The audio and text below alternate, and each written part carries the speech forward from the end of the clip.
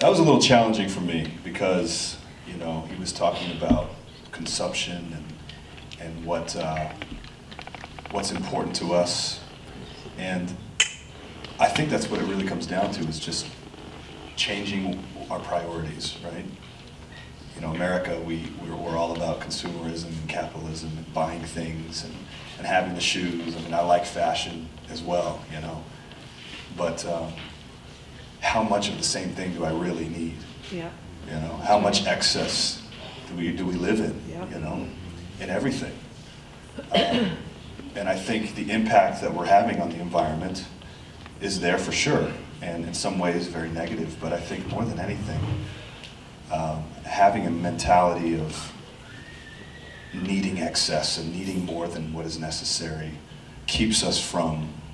I think it just clutters our life, you know, clutters our mind and keeps us from really focusing on things that are important, like relationships and exercise and you know. So I hope that you know, as we're listening to what's being talked about, that we're really analyzing our life and looking at things like, do I really need this next pair of shoes? Do I really need, you know, the latest and greatest in interior design, or whatever your thing is? You know, it doesn't matter. But good. I think it's important to really be honest with yourself and go, yeah. What are things I can start to shave off and really simplify my life, and make room for what's really important.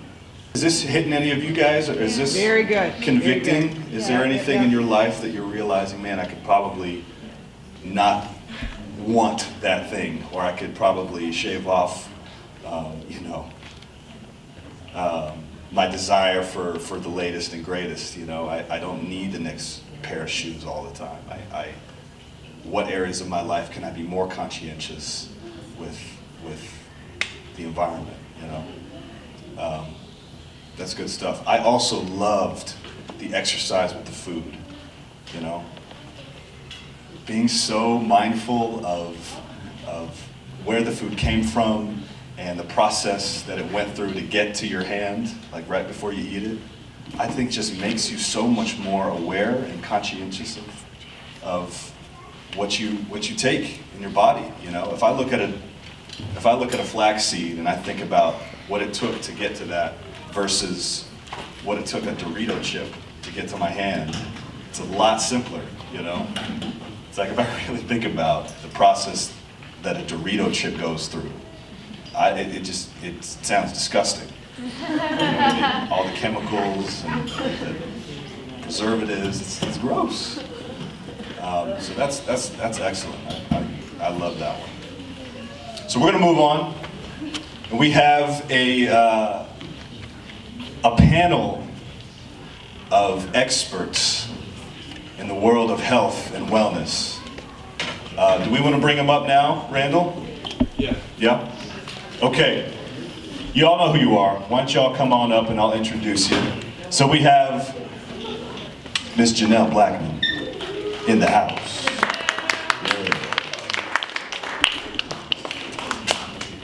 I feel like we should have some music, like intro music for you, you know? You don't have to have. Okay. We'll just go down the line. We'll just go down the line. Dr. Casey's coming.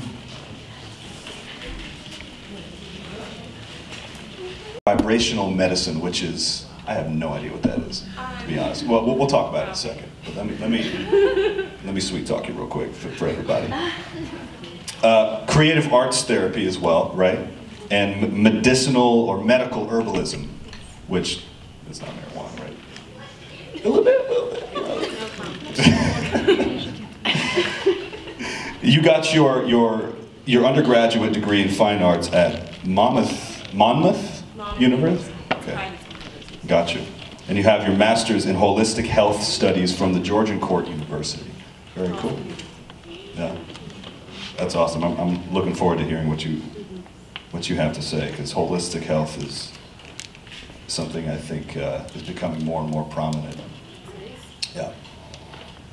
We also have Dr. Jenna Mateus. Metaluz. Sorry. Metaluz. Is Joe Bear in the house? Probably not. Your husband? He's No? here. He is? Okay. He's with child. He is with child. Got that.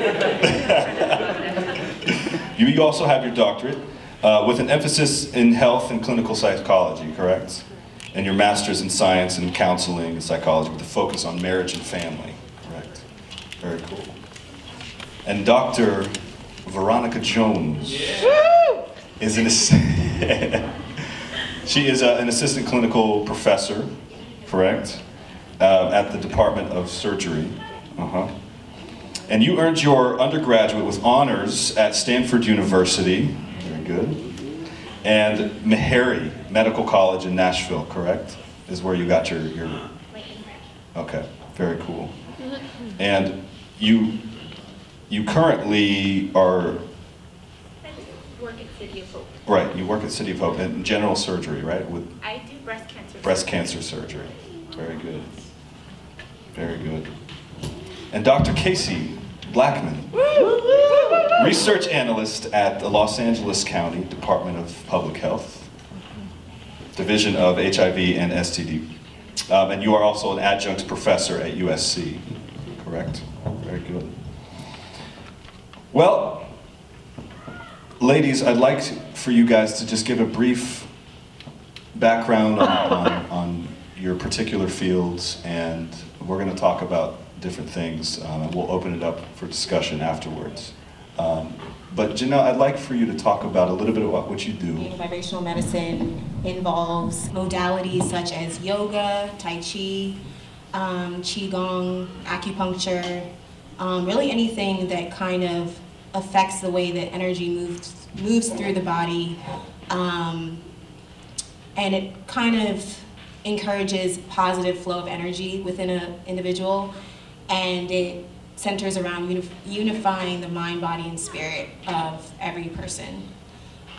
Creative arts therapy, my bachelor's is in fine arts, so I'm really passionate about using art as a healing mechanism, whether that be for individuals with advanced aging and dementia, cancer patients, soldiers with PTSD. There's really a wide range of applications for art therapy that also includes sound therapy or music therapy. I am a singer, so that's something that I do. Also, that is movement therapy, which includes dance. I was a dancer for 10 years, so that's also something that's really passionate to me, something I'm really passionate about. So those are basically, and medical herbalism, to answer your question, I don't condone recreational use. I'm only for using herbs and substances such as marijuana for medicinal uses only, in terms of people suffering terminal illnesses, which would be glaucoma, cancer patients, anything like that. I'm 100% for that, but I don't condone recreational use and anything illegal, no. So, thank you. Very good. Hi everyone. So as a psychologist, I focus more on looking at a person's experience and how they've used their experiences to understand and navigate the world, and whether that has helped them or not helped them, to keep it pretty basic. So basically, I'm a guide. I use myself as a guide to mediate that process for the person, and wherever that might take them. There's a lot of different empirical research that supports different theories, and when the person comes in, I decide, based on what they brought forward, what type of research would support them. Hi, so I am trained in general surgery, but I have additional training in breast cancer surgery. All of the patients I treat are breast cancer patients, and I work at a cancer hospital. So all of my experience as of late is on people with cancer and how to get them to navigate the process and treat them and get them back to their families. So. So I've worked with a number of health behaviors and health conditions, but essentially identifying the resources or lack of resources or services that people may or may not have, and how to link them up with those services, and making sure that they are affordable and quality services for those people, especially for vulnerable groups. That's so interesting, what you talked about, the arts and dancing and movement. How have you seen, can you talk a little bit more about that? How have you seen that to be an agent of overall health? Can you talk physiologically, what do you think is happening? I know for myself, being an artist, I think it's hard for us to release our emotions, and art is a way to do that without judgment and without explanation. It comes from a place that is very personal to a lot of people, and art just allows you to express yourself in a way that's very freeing and relaxing. You just kind of get into this zone, and you know, it's not about making something, art therapy isn't about making something that's beautiful. It's about expressing your emotions and releasing those emotions in a safe space in order to heal you know, your mind and your body and your spirit. So that's why I love art therapy, because I think it can be applied to really any group of people to kind of foster wholeness and healing. Right. Can you talk about a specific person that maybe you've worked with personally that? I did do some volunteer work with dementia patients, and it's a difficult group because you kind of, you know, we all come into this world with, you know, all our faculties and everything together, and to see someone at kind of the end of that spectrum, but to introduce art to them and see them kind of open up and really like flourish for a minute and just be like who they were again. And it's really amazing like phenomenon to see people, how all of us react to art. We may not understand it. A lot of us aren't great artists, but it's something that we can all connect to. Just that expression of something greater and something that comes from within is really just beautiful to witness. That's great. How would you encourage someone who might be a little bit shy as far as movement and dance? I would say that to dance, it sounds silly, just to dance like no one's watching. It's not about technique. It's about releasing yourself, not having any inhibitions, and just going out there and dancing to, you know, to the own beat of your heart, and just feeling the sound and feeling the rhythm and just connecting to it. And it's not about anybody else. It's not about anybody watching you. It's for you, and it's for you to deepen your connection. That's it. That's good. I love it.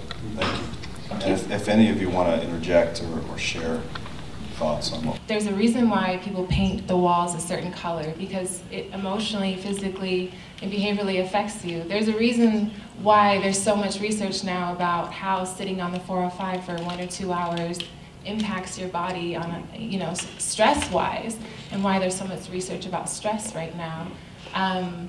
You know, when you listen to a certain type of music, how your brain keys, oh, this is relaxing, I like this. And that's about being really mindful and being conscious and aware of your body, and that has a lot to do with dance, and it's all really intercorrelated. So. Is that something that you incorporate in your practice when you're counseling kids? Counseling kids, my life. My husband said, don't share this, I'm share it anyways. When I'm sitting in traffic and I just, you know, it can be stressful. You know, when you touch, it releases oxytocin, so I just put my hand over my heart and it relaxes me. And it may sound silly, but if you look at the science behind it, I'm actually helping myself. So. What is oxytocin? It's a chemical that's released from your body naturally, and touch is something that influences that. What does it do? Makes you feel good. Okay. It's a happy chemical that comes out. Okay. Yeah. Veronica, I'd like to talk about real quick aluminum cookware. I think is, they're saying that it's a risk for breast cancer. Is that true? So, when you cook your food in pots and pans, some of the metals that are in the pots and pans can make it into your food. The best thing to do about that is just make sure your cookware doesn't have a lot of scratches or dents in it. And so just inspect your cookware. There are some studies, honestly, there are some studies that say that aluminum from the cookware does get into your food and that can be harmful. There are other studies that say that the amounts that get into your food are negligible. I say just be wise about your cookware and make sure that it's in good condition. You know, and that's with everything. In terms of it causing breast cancer, there are lots of things that contribute to breast cancer and not one thing that can be pinned as, oh, this is what caused breast cancer. And just really quickly, I have a lot of patients who come to me with a lot of fear and a lot of regret and thinking that if they could have changed this one thing in their life, they could have prevented cancer. And so I caution everybody to try, you know, from focusing on one thing that maybe can cause you anxiety or fear or regret as the cause of this negative thing in your life. You know, the theme here is just being mindful and being aware. I think that's the best thing you can do to try to prevent breast cancer in all of your life. Be mindful about what you're eating, how you're moving, what you're putting in your body, what you're believing. And that's your best prevention. I wouldn't pick one thing and say, oh, if I eliminate this, I'm good. Really, it's about how you live your life. So. What do you think are some strategies that people can implement to be more mindful, preserving their environment and whatnot? And that question can be for everybody if you want to share. Yeah, I mean, just like Randall said, and like what you shared also about the Dorito chip. I mean, that's it's a lot of pressure, though. Honestly, I don't want you guys to feel overwhelmed leaving here. I mean, they're not going to, but you know, just make small changes, like Randall was saying, small changes where you're just more aware of how what you're taking in is affecting your body. Make the wisest choices that you can given your circumstances. Not, you know, this is about limiting your means with your resources, and so with whatever you have, just be as wise as you can with what you're given. Be a good steward of the things around you. And so I think that's the best thing you can do, to just live a healthy lifestyle. And really, I can't stress enough to not live in fear. That can do a lot of damage to your system, and it's not good for you at all. So just to don't make your choices based out of fear, like, oh, this could hurt me. Just do what's the most life-giving and pursue that. Excellent. I think one thing that Casey and Randall do a good job is kind of backing up what she just said, is it's not fear-based, is that they, you know, there's a lot of information that says if you tell someone the negative effects, it's not going to influence them. People still smoke, we know it causes cancer. So, you know, it's based off of, I think behavior and motivation is really influenced by the person's perception of how that behavior is going to benefit them. So if you can find what value they have in that behavior change. So for example, the other day I asked Casey for a supplement for a dairy product because I'm allergic to milk, and she gave me this, what was it? Tofu. It was tofu. And you know, it wasn't that they, you know, pounded these behavioral changes into me or whatever. They did it in their own life. They're doing stuff like this, so they're modeling it for me. And then indirectly, I was influenced by that. So I definitely promote, you know, being that model. If you want to see behavior change in other people, being that model. And if you want to help other people, help them figure out what they value. So if you're working with kids you know, sometimes intrinsically they don't have it yet what you have. So find the extrinsic motivator that they have. You know, if you tell them, hey, I just made 20 bucks recycling, I think a kid would be more likely to recycle, so.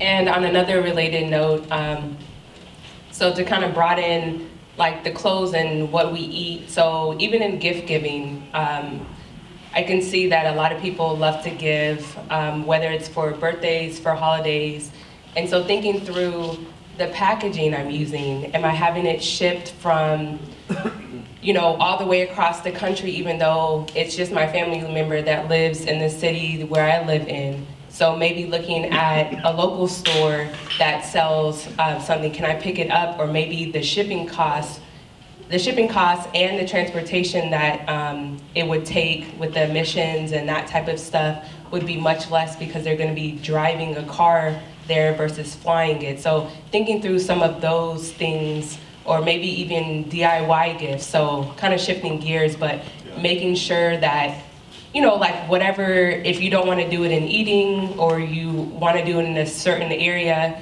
you know, picking whatever area you feel comfortable in, changing and like, okay, I know so-and-so's birthday is coming up or Mother's Day is coming up and I want to give my mom something, or maybe I'll make her a favorite meal instead of buying her something and she's like, I don't need 10, you know, whatever you keep buying her, she has collectibles or something. So, you know, just looking at different ways that you can bring mindfulness into other areas in your life. Yeah, that's great. I love that. Yeah, Because it's, oh yeah, go ahead. Could we circle back around to the cancer thing again? I wanted to ask Ron. Yeah, that's fine. Is the rate of incidence in first world nations like U.S., Canada, is the rate of incidence of cancer, not just breast cancer, but cancer, is it going up? Is there data to support that? Yeah, there's data to support that the incidence is going up. Part of it, just a small part of it, is what we call lead time bias. So, I know that's a big fancy term, but all it means is that our detection methods are getting much better. Right. And so we're catching a lot more cancers that originally were just being, you know, were not being caught.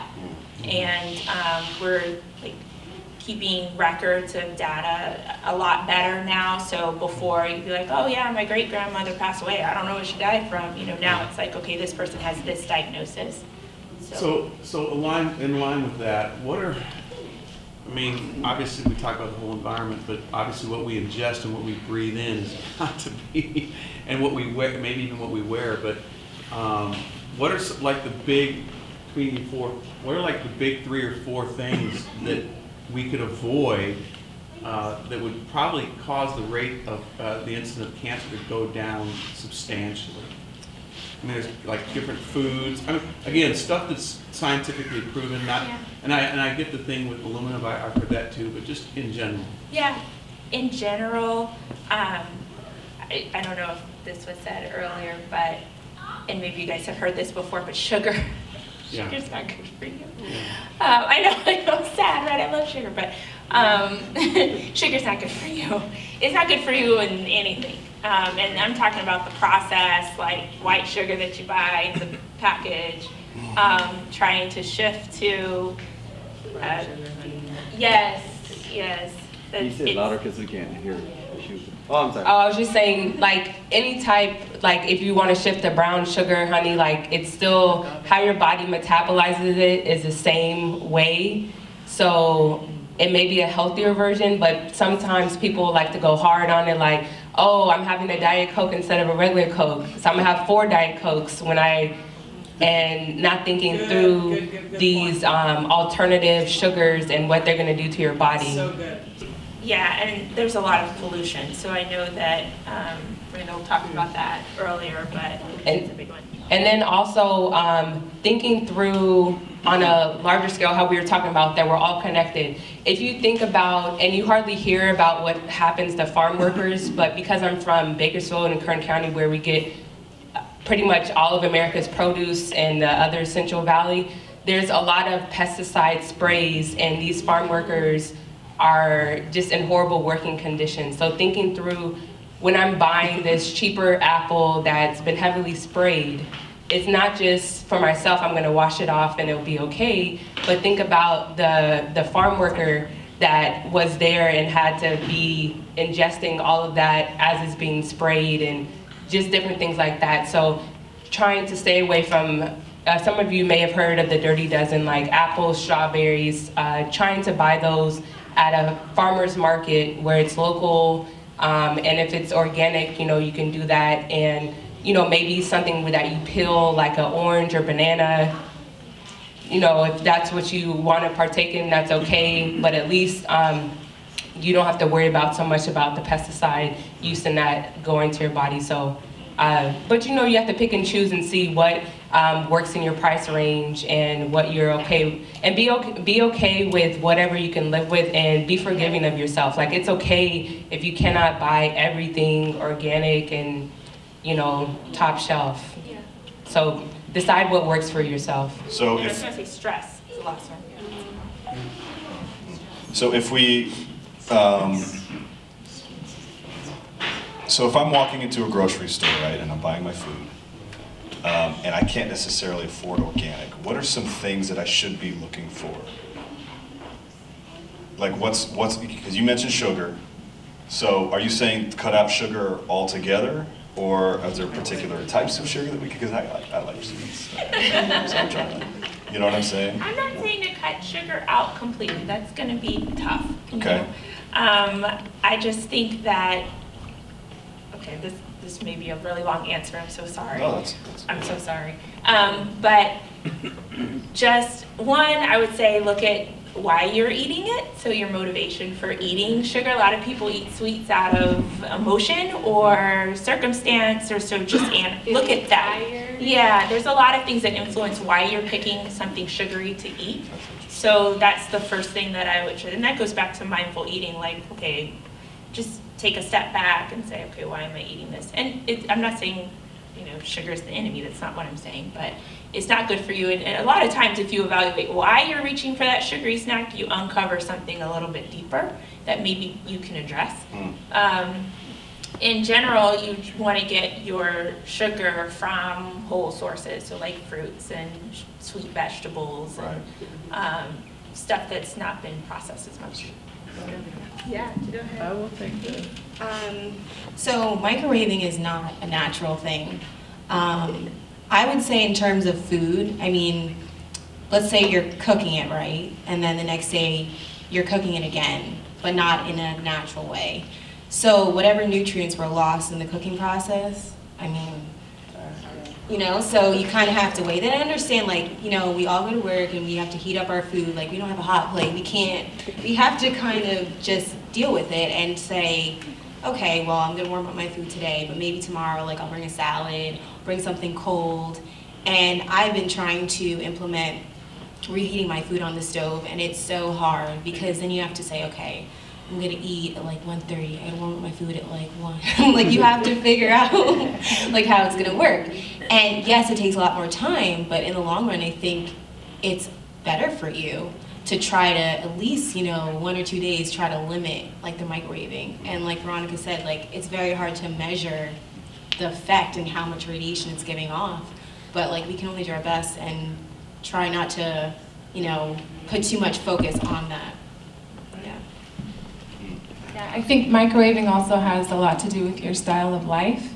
So if every day you're microwaving your food, think back, what type of life are you leading? And no judgment, you know, that's the worst thing you can do is judge yourself. It's more like, what changes can I make to improve my style of life? Sugar is sugar, and it all has the same effect on your body. In terms of stevia, that's a little bit different because it's not technically considered sugar. It does have a sweet taste, but it's primarily from a plant. If you're looking to try that, it's a good alternative to kind of like wean you off of sugar. But when you're looking for it, just make sure that it only contains stevia because it could contain sugar alcohols, which are not so great, like xylitol and stuff like that. But like my philosophy is kind of like everything in moderation. I'm not for depriving myself. If I want something, I mean, come on. If I want something sweet one day, I'm gonna have it, and that's it. Yeah. And just make a commitment to that. Do you have a question? I was just going to piggyback on that. If you want to be more mindful, you could practice stimulus control, which is if you eat more in the kitchen, you know, choose where you're going to eat. So figuring out where you eat these foods the most and controlling the stimulus.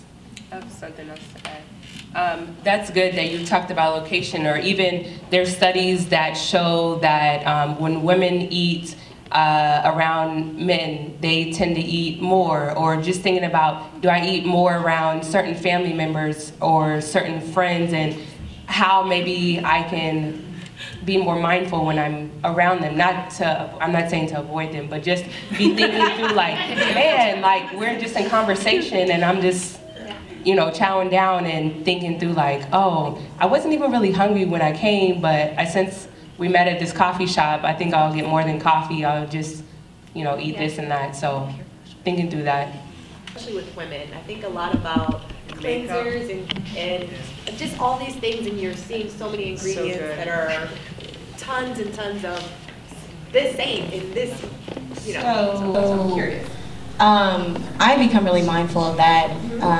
I try to use products that don't have a lot of ingredients, don't have a lot of additives, that are organic, because yes, we're not ingesting it, but it's still going into our skin, which is open. It's going to our bloodstream, like we're still getting that substance in our body. So I think it's important to just be mindful of what you're putting in, ingesting on your skin, in your hair, anything. Cleaning products. Yeah, cleaning products especially are. So what ingredients should you look out for as far as those types of products? Or which ones should you avoid? Which ones should you avoid? Bleach. Yeah. Okay. Yeah. She said bleach? Yeah. Anything that's a chemical. Like there's a lot of natural cleaners out there, like Seventh Generation is a good brand. You can even use stuff in your cabinet, like vinegar, lemon juice. Like you don't need to use chemicals to clean your house. And these things are safe. They're not gonna, you know, spray toxins into the air. Also, air fresheners are really toxic. Wow. There's a lot of things that you can find. You can use essential oils. There's a lot of great substitutes for, I mean, these things that we're all accustomed to using everyday life. That's good. I think having a kid has influenced me, so now I think, would I put that on my son? You know, he's 18 months old, and if they say it's not good for a baby, you know. We kind of talked about it. What about pollution? And so, you know, I'm choosing not to leave LA, but we're around pollution. So what can I really do about that? Eat vegetables, drink water, buy a filter. Yeah, so that's kind of complicated, and a lot of times it depends on where in LA you're living. For example, if you live, so, you know, with city developers and public health people, there's a lot of back and forth, or like politicizing of stuff. So there's not supposed to be houses advised within 500 feet of the freeways, but we clearly see there's high rises up and down the 110, 101, all of that. And so some things for those people that live right there,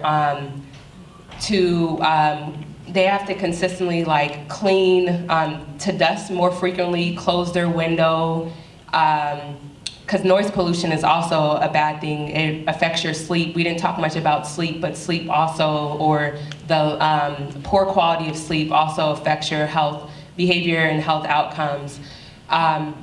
So thinking through that, you know, if you can buy locally grown things, that also cuts down on pollution. Looking at the air quality of the day, is it going to be, are they saying it's a poor day, so maybe I'll do more activities inside instead of taking a walk outside, even though we do need vitamin D, but just thinking through kind of what kind of day is it, or if you want to go to the beach and get in the water and they're saying that there's a lot of pollutants in the water, maybe go into another body of water that might be cleaner, like a river or whatever the case is, or try to just change it up, or to look more on, there's the California Environmental Protection Agency. Also, LA County has some websites, so you can kind of look more into, I like these activities, or I'm interested in such and such, and should I do this today or not? I don't know if that kind of answers your question. So be more conscious of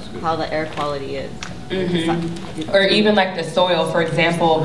I don't know if you all heard, plant has been polluting Southeast LA since 1922 when they opened. They just permanently closed in 2015. So these people in their soil, it's just horrible lead, and so they've been getting compensated for that, but they've had to dig huge feet of removing that soil so that people can even tend to it, because we have these recommendations like, oh, start your own home garden or that type of stuff, but that's, if your soil's not good, then that's going to be, and a lot of these people had asthma and different respiratory issues. So, but another option that they could do is raised beds. But again, there's a lot of emissions that are also coming, like arsenic, onto their soil and that type of stuff. So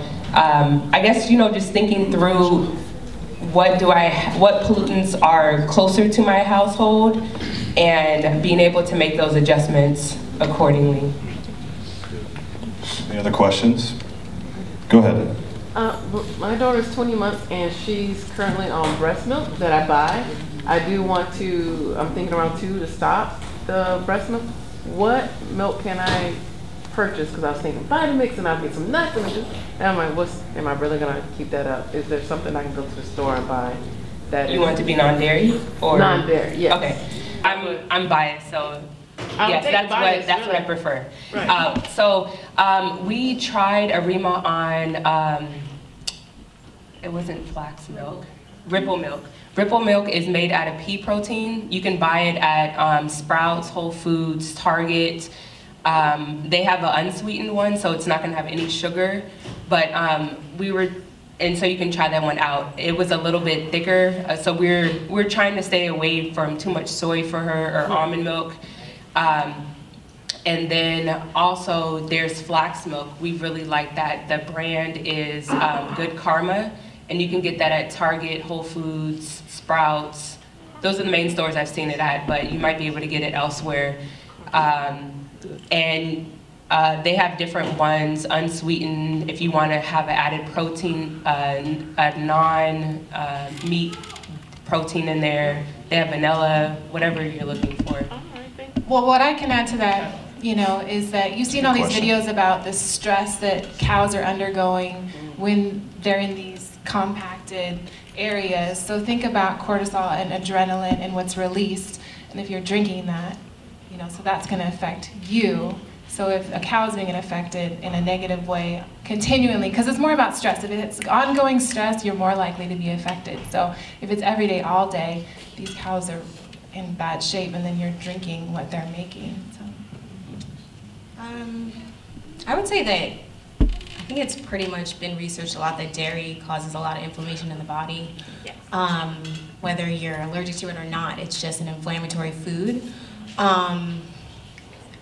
And, animal milk is not, in my opinion, it's not meant for human consumption. It's meant for, like baby calves and, the animals. So I don't think it's something that we should be consuming. But again, in moderation, it might work for some people. But like Jenna was saying, the effect of the hormones on the body is not really a great thing that you want to be doing on a regular basis. And I don't think the effect has been fully studied yet. We're just beginning to see how milk and dairy products affect the body and like the negative outcomes of that. That's good. Can I just add one thing that I just wanted to add? There's a lot of foods that actually are pro-inflammatory, just to piggyback back of that, just not just dairy. And so foods that are pro-inflammatory? Pro-inflammatory that you just kind of want to Like what? Soy's another one. Soy's another one. Sugar. Yeah. My family history, osteoporosis, terrible. I have older aunts that really walk up steps and their hips break because it's so brittle. Calcium, they're always pushing calcium, calcium. You know, in my family, it's literally in my heritage or generationally. And so what is the source of calcium for getting rid of the milk? Because women need that for their bones, right? And men. So yes, we definitely need calcium. I think there's a big misconception that milk is the only source of calcium. Right, strawberries, broccoli, a lot of dark green leafy vegetables. It's kind of funny because milk doesn't actually do our body good with calcium. It kind of leaches calcium from your bones. So it's the opposite effect. So I think we would be better off consuming plant-based sources of calcium in that case. And then also, sorry, just really quickly, weight-bearing exercises are actually really good to prevent osteoporosis, just to add on to the what you're doing with your diet. All right, thank you, ladies. Let's give them a round of applause.